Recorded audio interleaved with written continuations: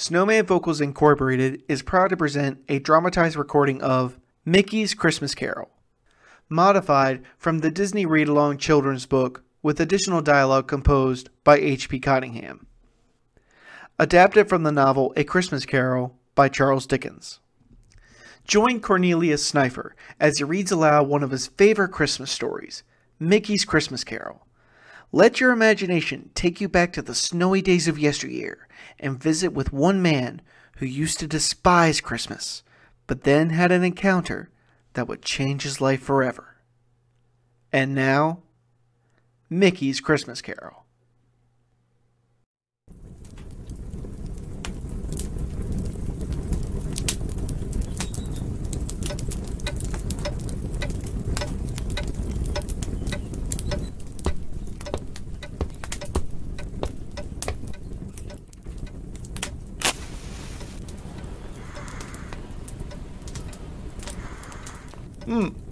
Good evening, Doyle.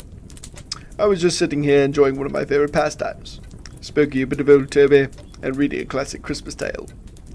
Why don't you join me? You and perhaps your little ones. Don't worry, I'll wait for you to get comfortable. My housekeeper, the chipper Mrs. Defoe, will be in with a tray of goodies for you all to enjoy shortly. Now that you've gotten all settled in, why don't you just close your eyes and let your imagination turn as you hear the tale of a Christmas Carol.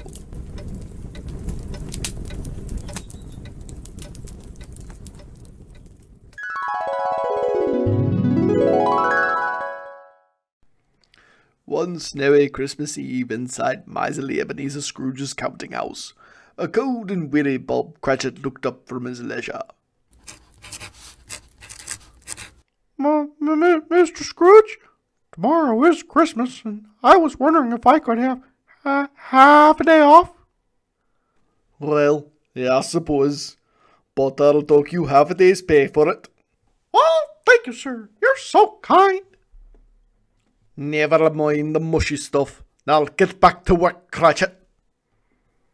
Returning to his own work, Scrooge leafed through his account books. Yeah, now let me see. £30, 5 shillings from MacDougall, plus his 20% interest, compounded regularly. Money, money, money. Just then, there was a knock on the door, and in walked Scrooge's nephew Fred. Merry Christmas, little Scrooge! Christmas? Bah! Humbug! Oh, come on, little Scrooge. I've brought you a wreath and come to invite you to Christmas dinner. Oh, I suppose you're gonna have goose with chestnut dressing, Yep.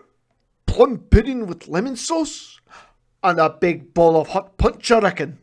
Uh-huh. Boy, oh boy. Will you come? Are you daft, man? You know I can't eat that kind of stuff. But, sir, Christmas is a time for such things, and to be with one's family. Christmas, eh? Christmas is a poor excuse to pick a man's pocket every 25th of December. And anyone who goes around with a Merry Christmas on his lips should be boiled in his own pudding and be buried with a stake of holly through his heart. Oh. But Fred did bring us a wreath. May I at least hang that on our door? You do, and I'll hang it on you, Cratchit. Fred ignored his uncle's remarks and handed him the wreath anyways. Scrooge snatched it and then jammed it over his nephew's head and kicked him out the door, slamming it shut behind him. A moment later, Fred reappeared and shouted as he placed the wreath on the inside doorknob. Merry Christmas! And a bah humbug to you! Oh, that Fred, so full of kindness. Aye, he always was a little peculiar. And stubborn! The door opened and 2 men stepped inside, dusting the snow off their jackets as they removed their hats. Customers! I'll handle this, Cratchit. And what can I do for you two gentlemen on this fine day? Sir, we are soliciting funds for the indigent and the destitute. For the what? We're collecting for the poor. Well, gentlemen, if you're collecting for the poor, then they wouldn't be poor anymore now, would they? Well, I suppose. And if they're not poor anymore, then you would be out of a job. Oh, please, gentlemen, please don't ask me to put you out of a job. Not on Christmas Eve. Oh, we wouldn't do that, Mr. Scrooge. Well then, you celebrate Christmas the way you want to, and let me celebrate it in my way. Now both of you, out, out, out! Scrooge opened the door and hurried the men outside, but before slamming it shut, he threw the wreath at them. What's this world coming to, Cratchit? You work all your life to get yourself some money, and then people just want you to give it away. As Big Ben struck the 5 o'clock hour, Bob Cratchit closed his books and put on his thin coat and hat. Merry Christmas, Mr. Scrooge. Thank you for the day off. Never mind that. Just be here all the earlier the next day. I will, Mr. Scrooge. So long. And Merry Christmas. A few more hours passed before Scrooge left himself. He took no notice of the crowded streets and the happy people rushing to and fro about him. As he approached his house, the street he lived on was empty. Turning the key in the lock on his door, he suddenly stepped back in horror, for the door knocker took on the appearance of his late partner, Jacob Marley. The face then addressed him mournfully. Scrooge.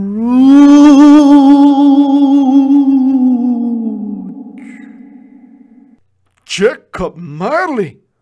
No, that can't be. Carelessly, Scrooge reached up and honked Marley on the nose. Wow!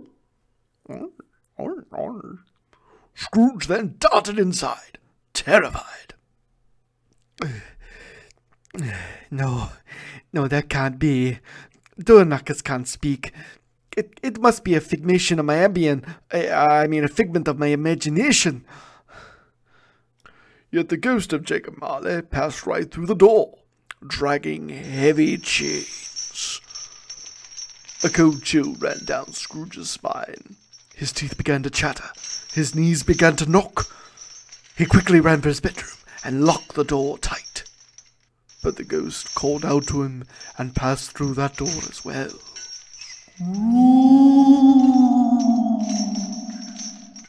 Scrooge stumbled back, dropped his cane, and then ran to his chair and cowered in fear. Marley halted a moment and then started towards him. However, Marley slipped on Scrooge's cane and fell forward with a crash.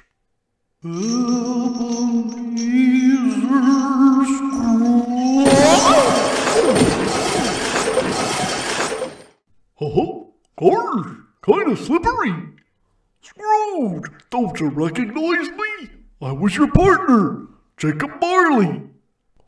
Marley, it is you. Ebenezer, remember when I was alive I robbed the widows and swindled the poor? Aye, and you did it all in the same day. Oh, you had class, Jacob. Yep.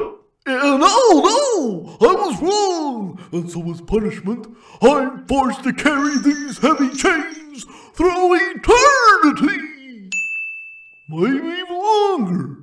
There's no hope. I'm doomed, and the same thing will happen to you, Ebenezer Scrooge. No, it can't. It mustn't. Help me, Jacob. Tonight, you will be visited by 3 spirits. Listen to them. Do what they say, or your chains will be heavier than mine. Farewell, Ebenezer. Whoop. Farewell.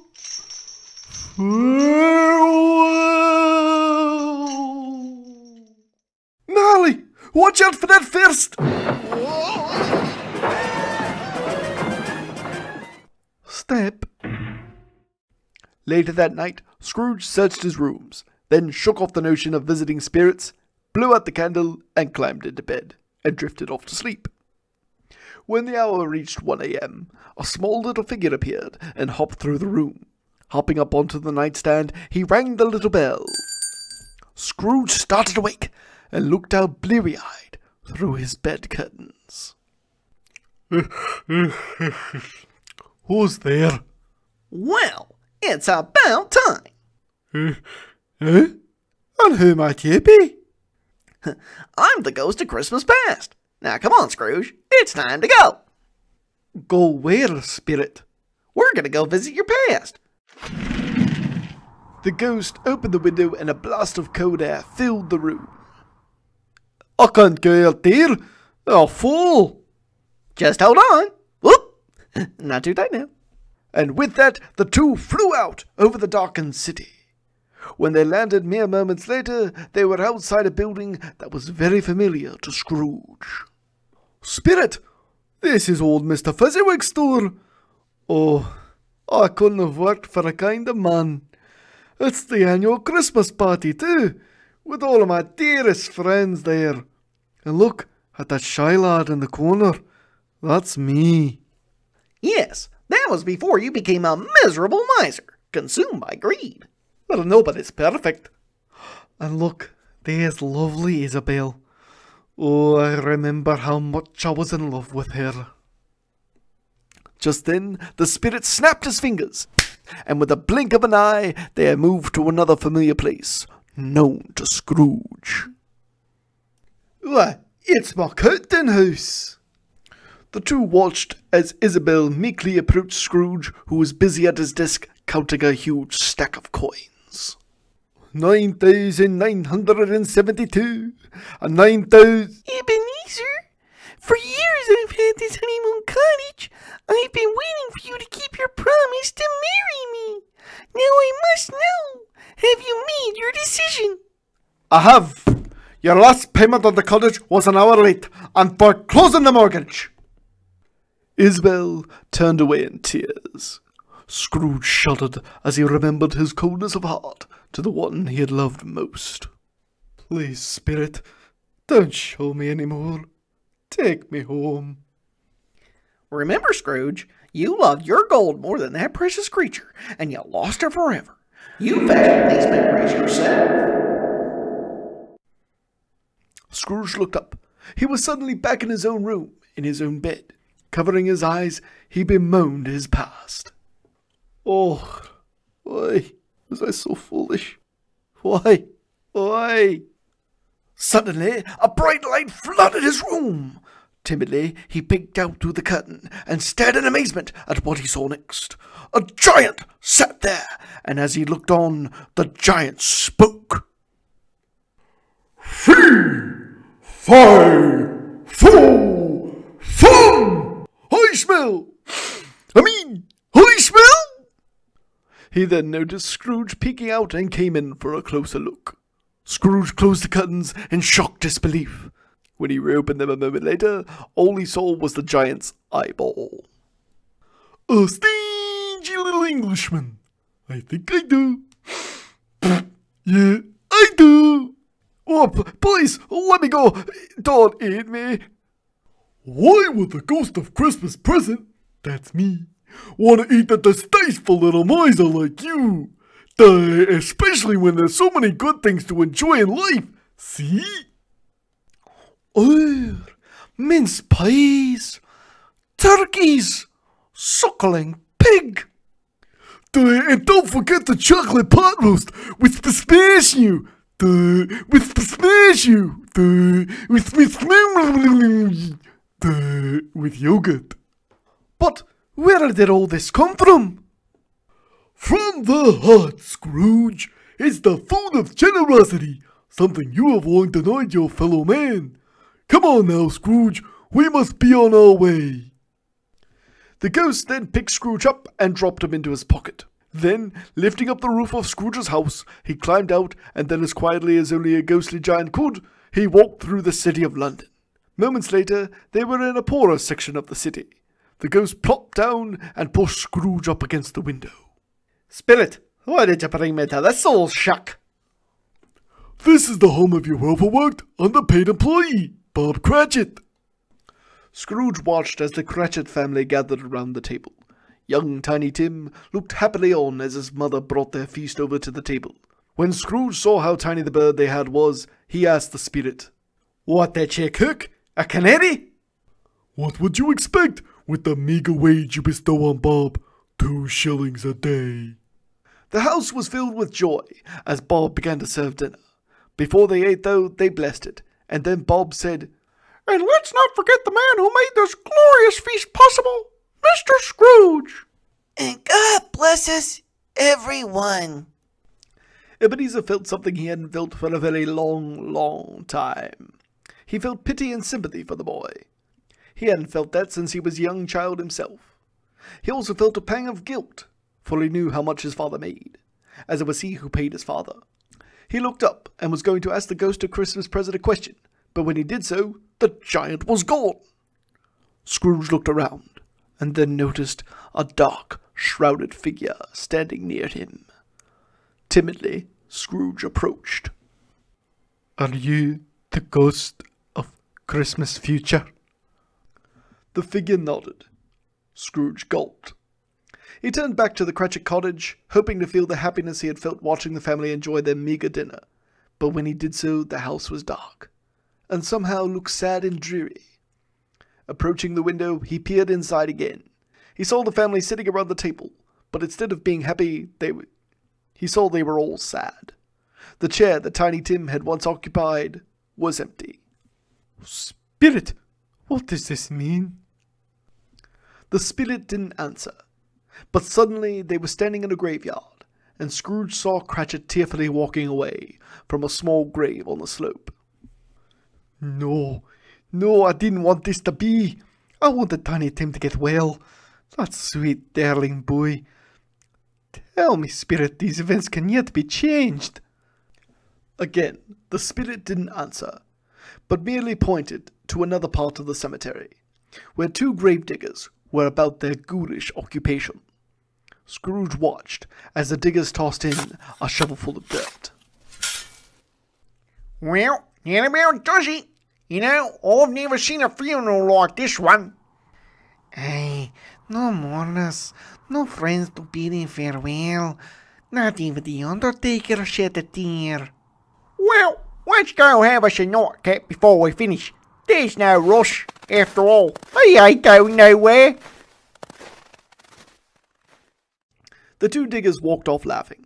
As they departed, Scrooge crept up to the grave and peered down. Then, looking up at the ghost, he asked timidly, "Spirit, whose lonely grave is this?" The ghost struck a match, and as he lit his unused cigar, his hood came off, and then with the flame, illuminated the name on the headstone. Why, yours, Ebenezer, the richest man in the cemetery.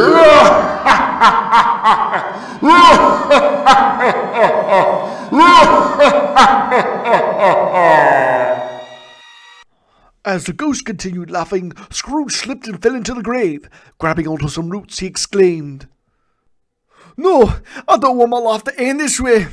I want another chance. Spirit, I'll change my ways. I'll change. Scrooge fell to the floor, wrestling with his bed curtains. Spirit, let me out.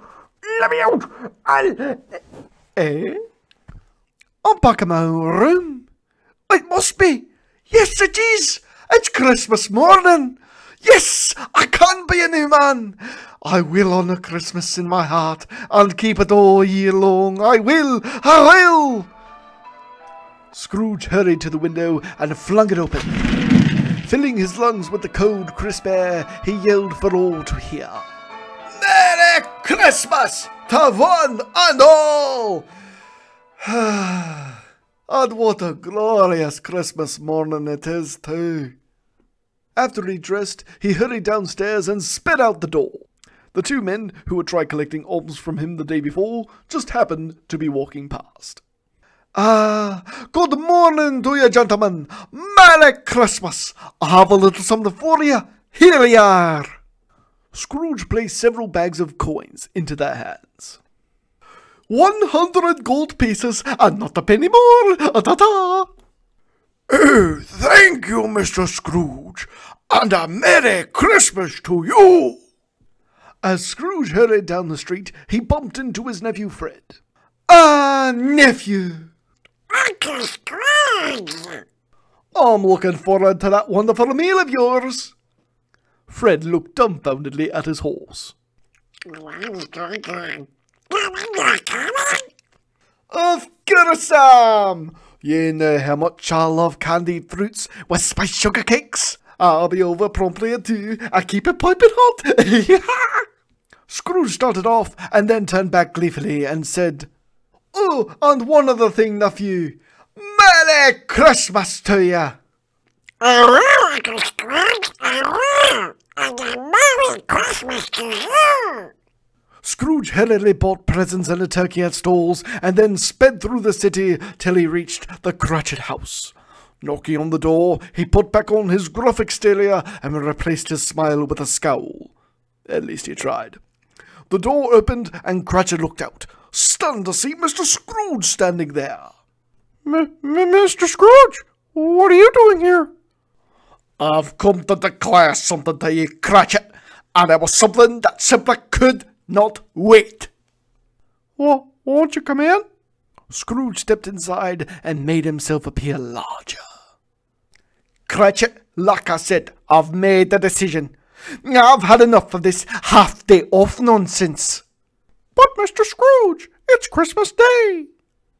I'm afraid you've left me with no alternative but to give you... You leave me with no alternative, Bob, but to give you a raise. I'll make you my partner, if you wish. A partner? Oh, Mr. Scrooge!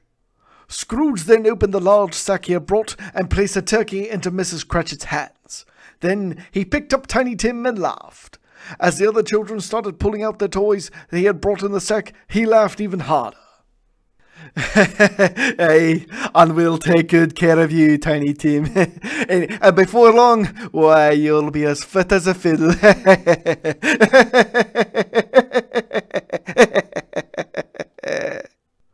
Bob wiped tears of joy from his eyes.